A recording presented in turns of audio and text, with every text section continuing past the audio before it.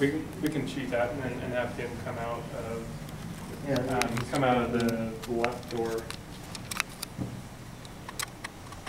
Yeah, that's the one. Keep going. Keep going up. The left door? And, Can you come in can you come out the other door? Yeah. Then we never see into the room. He comes out Okay.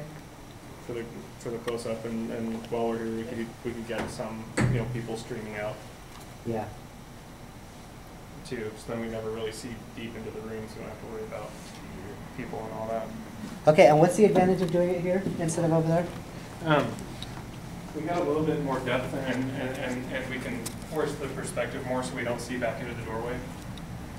I'm just worried about if we see into this room, we're going to have a third less people than we did. Right. Yeah. And so it's really, you're going to be able to tell that too. I understand that part, but I'm just wondering why that room instead of this room. I think because he can put the camera further away from the door than he can if we use that one, because we have that wall in the way. We've And got limited space here, and so I can do this Okay. here.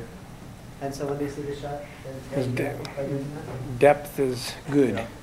Ready? All that. But I want it to be more like a crowd, that he comes out and the crowd is like in this little alcove here, all pushing to get out.